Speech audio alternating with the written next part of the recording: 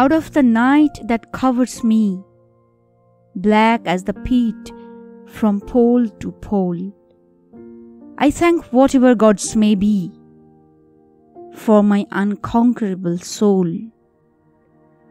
In the fell clutch of circumstance, I have not winced nor cried aloud. Under the bludgeonings of chance, my head is bloody but unbowed. Beyond this place of wrath and tears looms but the horror of the shed, and yet the menace of the years finds and shall find me unafraid.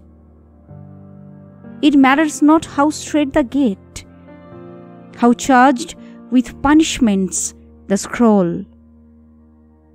I am the master of my fate. I am the captain of my soul.